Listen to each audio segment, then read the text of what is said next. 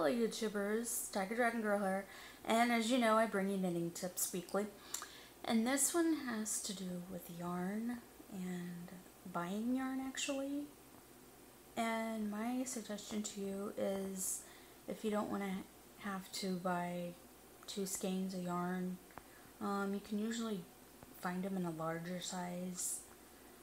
And like for example, this Kuron 1 pound is the size of 2 skeins plus some, and it's actually cheaper to buy it in a big skein than it is to buy a couple of small ones. You actually do save money that way. So my knitting tip for you is, if you can find the bigger skeins of yarn, to go ahead and get that, and you won't have to buy as many skeins of yarn. So until next time, stay safe and stay happy.